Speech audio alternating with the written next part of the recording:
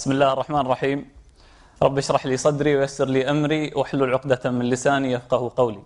Thanks Abdullah for that intro, and I'm mercifully been given 18 minutes this time, but the relief really doesn't go all the way because the expectation is still there to deliver something that's worthy of the TEDx name, and so I'm going to do my best. A Tale of Two Palms is what I titled this. TEDxAjman Mindshift. Mindshift. What exactly is a mindshift? I guess there can be more than one answer to that question. But to me, it reminded me of this conversation that I had with a friend of mine. And we were sitting there talking about ideas. And how come ideas don't necessarily result in action? We were kind of troubled by the number of people with amazing ideas who for some reason don't follow through. And the consensus was that it's actually not that simple. It's not idea, action. That's actually a very scary thought. If you imagine what it would be like to live in a world where every idea immediately goes straight to action, it could be a very, very nasty place to live in. And so what we came up with is it's probably at least a triple-staged thing. So we go from idea to conviction to action. I'm not talking about the conviction with handcuffs and prison bars. But basically what it is once an idea enters our mind, that's kind of the testing field. That's where we poke and prod and stretch the idea. And we're actually testing two separate things. One thing we're doing is we're testing whether the idea itself is worthwhile. Can I adjust this idea? Can I change it here or there? Can I make it a little better? But we're also testing ourselves. All right, here's a good idea. Am I up to it? Do I feel up to this challenge? Now think back to Jalal's speech. What drove Jalal to act is not the idea. It's because he became so convinced. That's the driving factor. Being totally 100% on board and ready to go. That is what drives you into action. And so if you look at this timeline, idea, conviction, action. For me, there it is. Somewhere there is the mind shift. Because it's a change in perspective. You might have been a skeptic and you're now a believer. So what I'm trying to do for the rest of this speech is to try to instigate a mind shift in you. I'm trying to be the catalyst here. So I looked within our environment to try to find something to tap into to help me in this. And that's why I came up with the Tale of Two Palms. Now the first palm, I remember when I was first told that they were going to build an island in the shape of a palm in Dubai. My reaction was, why? I mean, I didn't really know the details. Of course, now I'm talking about the Palm Jumeirah. And I had no idea. I thought it was like a small little, theme park for like 50 to 100 people tops.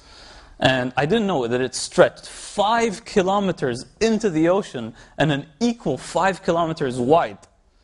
I had no idea that it will eventually be the home for 8,000 residential units. This place is not just a residential area. There's shopping, leisure, dining, and the single project on its own doubled the shoreline of the Emirate of Dubai.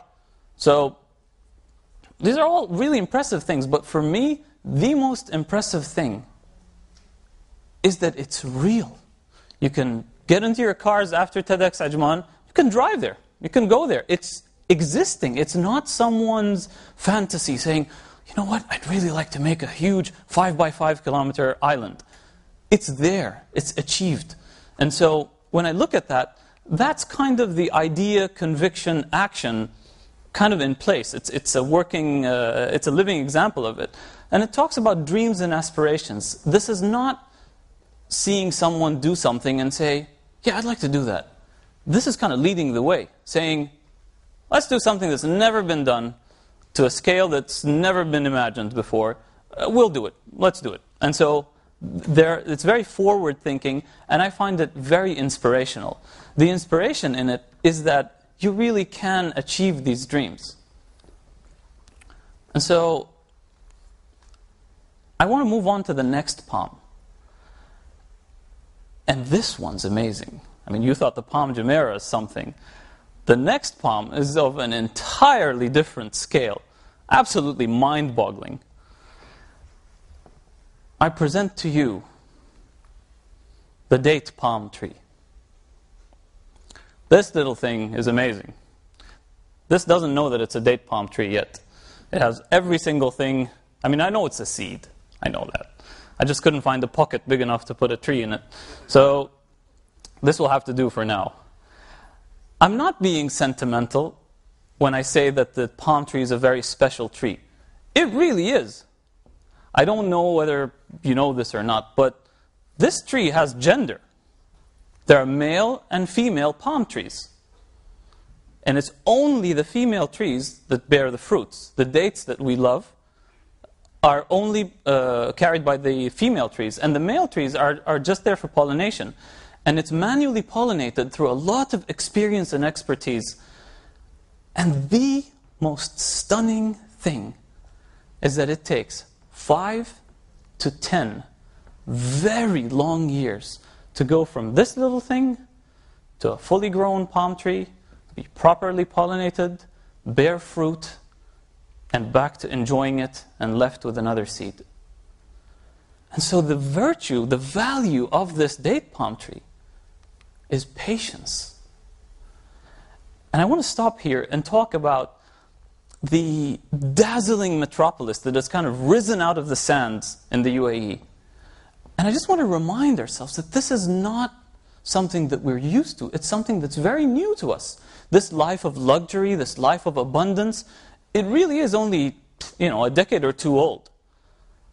What we've always had throughout the times is patience. Whether it's the falconer, patiently training his falcon for the hunt, or whether it's the families of the pearl driver, patiently waiting for his return, always praying for his safety and well-being, or indeed whether it's the person who sows these seeds and patiently tends to this wonderful, amazing palm tree, waiting for the results very, very patiently. So I want to pause the whole palm tree stories for a second, and I want to shift gears a little bit and talk about achievements and accomplishments. Now, I'm not going to bore you to death with like a Oxford definition of what these two words mean, but if you think with me, let's try to put our own definition to it. Somewhere in that definition, I think you'll tend to agree with me, there has to be some difficulty. There has to be a challenge, right? So challenging has to be some part of having an achievement or an accomplishment. And almost by definition, it has to take time. I mean, instantaneous achievement is really nothing impressive, right? It has to be something that you persevere through. You have to take time to get there. And so there's this element of time. And I'm telling you all this because I personally believe, this is the mind shift that I'm trying to instigate, is that there is a cost for our goals. We have to understand that we need to pay this cost in time. The bigger the goals are, well, guess what? We have to pay more of this time. I want to talk a little bit about my personal experience. I was, in a very comfortable working environment, in a very good job, when I decided that, occupational suicide is the thing I'm going to do. I submitted my resignation. And I said, nope, I'll do something totally different. And I set up on this huge goal. My goal is not to have different opinions on it. No, I wanted to have it set in stone that people in the Middle East of all age groups love to read in Arabic. And if you're familiar with this part of the world, you know that's not an easy task. It's a huge goal, and it's a huge cost. And I ask myself, when am I going to be able to tick that as done? A year? I'd love to, but probably not. 5, 10, 20? I'm of the thinking that this kind of change takes generations. And yes, I did put an S at the end of that. So when you're talking about generations, you have to have that patience for it. And what I'm here to say is that it's absolutely 100% worth it. There are small signs of success, but that does not mean that you're done yet. I sometimes see certain things that make me feel that through my own personal efforts, oh wow, here's some person who came up to me and told me, I really like to read, and I read in Arabic. So it gives you this little buzz. It is a nice indication, but it's only an indication that you're going in the right way. To achieve a goal takes a lot of time. And as big as it is, you have to be more patient. And here's a warning. I'm telling you this because I find it very important to be on board with this kind of thinking. You have to give things the time that is required. Because what happens if you don't? What happens if you assume that, yes, you can have the fairly instantaneous achievement? Well, you might get results, but those results simply don't stick. You find them, you see them, you kind of savor them a little bit, but as soon as you turn your head away, they fade. They don't stay there. And the thing that's even more dangerous is that it could lead to a sense of defeat. I know that this place is buzzing with energy, enthusiasm, people who really want to do so much. I want to do this, I want to do that. And now imagine you couple that with an unrealistic expectation that you can get it all done in 6 months. And when it needs 6 years or even longer. So the danger of falling into that, oh my God, this will never work. That stuff is the bad, contagious element that we are trying to stay away from. And so, back to the tale of two palms. They're really different now, aren't they? They're speaking of different things. And, it might be a fair question of which tale should we follow? Which one should be our inspiration? Do we go palm jumeirah or do we go the date palm tree? And I think the only wise answer to that is to really follow both. I think unless and until that we fully agree that we have to follow both ways, we cannot move forward. We're destined to fail if we ignore our past as we're going forward. We have to recenter ourselves and really ask ourselves, who are we as people?